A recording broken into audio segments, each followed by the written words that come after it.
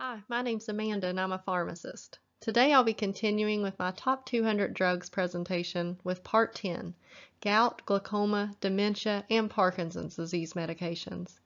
We'll be covering what the drugs are for, some pharmacology and mechanism of action, and the generic and brand names. And if you find this video useful, please press the like button and subscribe to my channel and share it with others who may find it helpful too. Thanks, I really appreciate it. First, we'll look at the gout medications. Gout is a condition of excess uric acid that leads to painful inflammation of the joints due to uric acid crystal deposits. So in the top 200, there's allopurinol, brand name is Xyloprim, and the way it works, it's a xanthine oxidase inhibitor. And it reduces the production of uric acid in the body, and it's used in the prevention of gout. And also in the top 200 for gout, there's colchicine, brand name is Colchris, and it is a tubulin disruptor. It blocks neutrophil-mediated inflammatory responses caused by uric acid, and it's used in both the prevention and treatment of gout. Next, we'll look at the medications for glaucoma, and these medications are all eye drops. Glaucoma is a condition of increased pressure of the eye, which can cause damage to the optic nerve. So the goal of the glaucoma eye drops is to lower the pressure in the eye in order to prevent blindness. And there are a few different classes of glaucoma eye drops. First, there's a beta blocker. It is Timolol, brand name is Timoptic.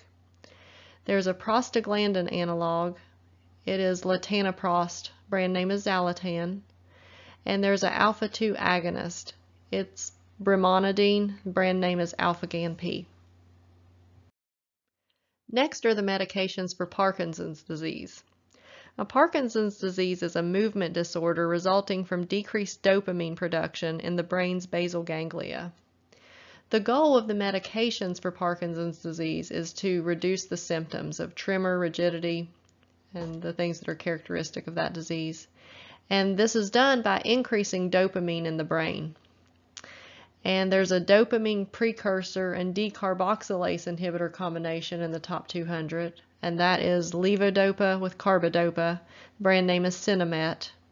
And there are two dopamine agonists. There's pramipexole, brand name is Mirapex, and ropinirole, brand name is Requip.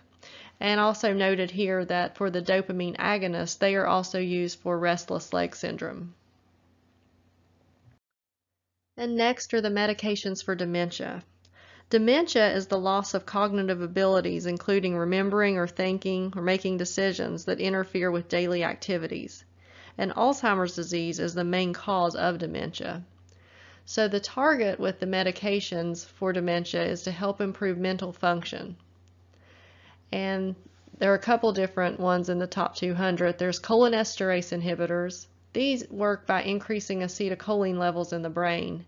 And acetylcholine is a neurotransmitter that's important in the processes of memory, thinking, and reasoning. And that one is donepezil, and the brand name is Aricept. Then there is an NMDA receptor antagonist in the top 200. And the way these work is by decreasing glutamate, which in turn decreases calcium, and that slows damage to brain cells that is seen in Alzheimer's disease. And in the top 200 is memantine. The brand name is Namenda. Thanks for watching. Please like and share this video with others who may find it helpful, and please subscribe to see more of my drug information videos. Thank you. And up next, we'll be continuing with our top 200 drugs series with part 11 will be hormones and supplements. Thanks for watching.